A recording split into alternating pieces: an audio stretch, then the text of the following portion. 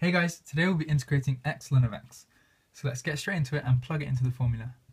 So we're going to let u equal ln of x and dv dx equal x.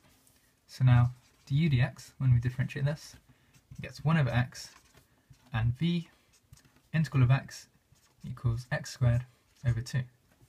So this means that this integral here, x ln of x, is going to equal uv, so x squared over 2 times ln of x squared over 2 times ln of x, minus the integral of v du dx, which is x squared over 2 times 1 over x and dx.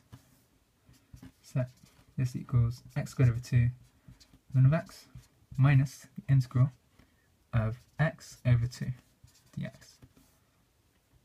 So this equals x squared over 2 ln of x minus integral of x over 2 is x squared over 4.